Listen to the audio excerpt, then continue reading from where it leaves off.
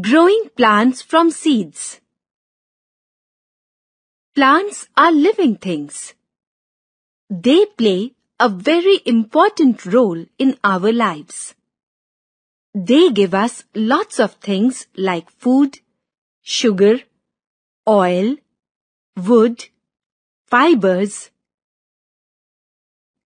rubber, gum, tea, coffee, and spices. They also give us oxygen for breathing. To meet our needs, we need to grow plants. Let us read how we grow plants. We can grow plants through seeds, stems, roots, and leaves. Seeds are present inside fruits. New plants grow from seeds. Let us study the structure of a kidney bean seed.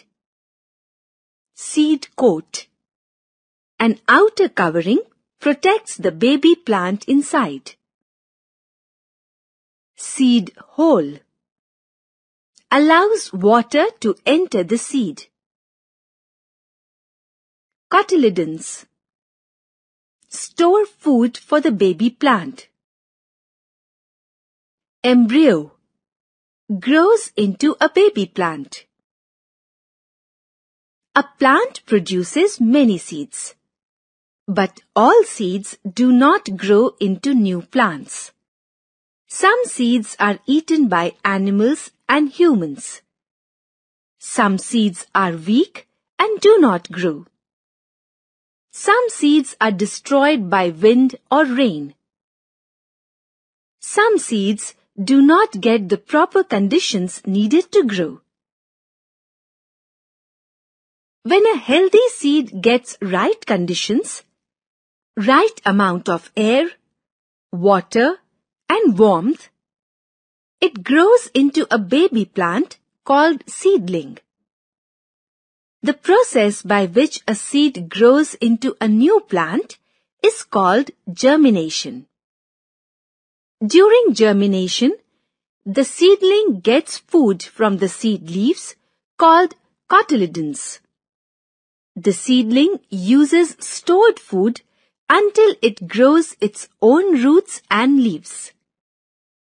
After the food stored in the cotyledons has been used, they shrink and fall off.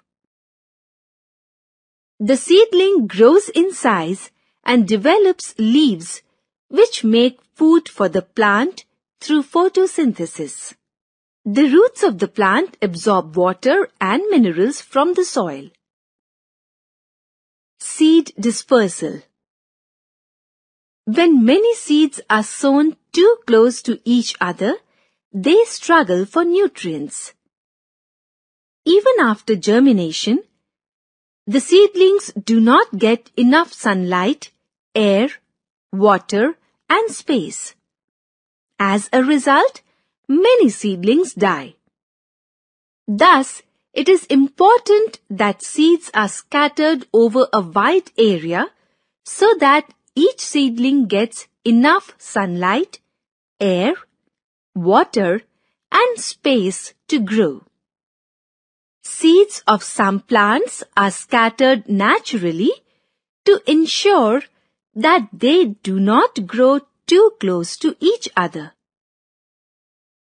The process by which seeds are scattered away from the mother plant is called seed dispersal.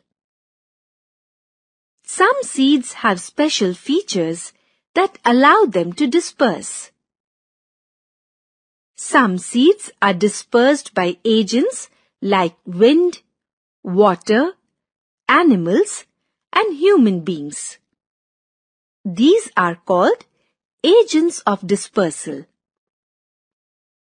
Dispersal by wind. Seeds that are light and have hair or wing-like structures on them are dispersed by wind. Cotton and dandelion seeds have fine hair and are easily carried away by wind. Dispersal by water. Seeds of some plants can float on water and are carried away by water. Lotus plant has a spongy light fruit which can float on water. Coconut has fibrous covering that helps it to float on water.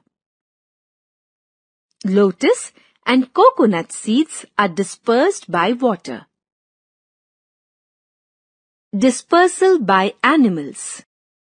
Birds and animals eat fruits. At times, undigested seeds of these fruits pass through their digestive systems unchanged. In this way, seeds are dispersed from the plant. Some seeds like cockleburr, datura, and tiger claws have spines or hooks. These seeds stick to the bodies of animals or birds and are carried away. Human beings and animals eat fruits like mango, jamun, and cherries, and throw away their seeds, resulting in their dispersal. Dispersal by explosion. Some fruits like pea, poppy, balsam, and bean burst open, scattering the seeds away from the plant.